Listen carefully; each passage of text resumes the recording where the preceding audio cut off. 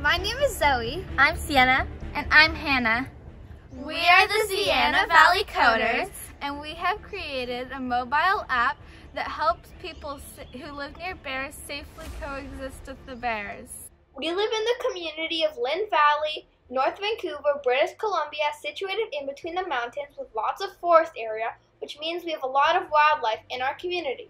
All of us are passionate about animals, so we wanted to create an app that helps bears from having to be put down or get sick from eating garbage and other stuff that people leave out.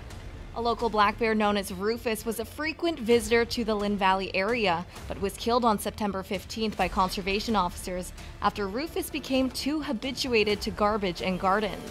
More than 500 black bears were killed by conservation officers last year in BC. Black bears are peaceful animals that need to travel through our community.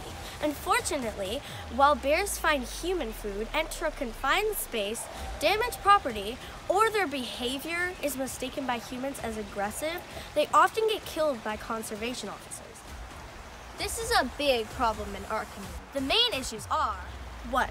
The human population is growing and we are taking over the bear's habitat. 2. Climate change is impacting the bear's hibernation and making them stay out longer. This is not just a problem in our community, but also occurs all over North America. To learn more about this problem and how to solve it, we called the Black Bear Society. They explained that educating people who live near bears is very important to solving the problem. Another interesting thing they told us was that notifying people of the exact location of the bears is dangerous. People then tried to find the bear, which scares the bear. We took this feedback and came up with our app, Bear Aware. Our app gives neighbors a way to work together to make their neighborhood safer for bears through education and notifications. Users sign up and join a neighborhood in our app. Users can take a bear quiz, which contributes to their neighborhood's score. This makes it fun for neighbors to get educated together. Users can report bear sightings, which sends a mobile alert to all of their neighbors.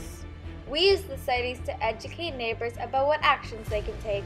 We are careful not to show the exact location of the bear. Instead, we show active, medium, or low bear activity.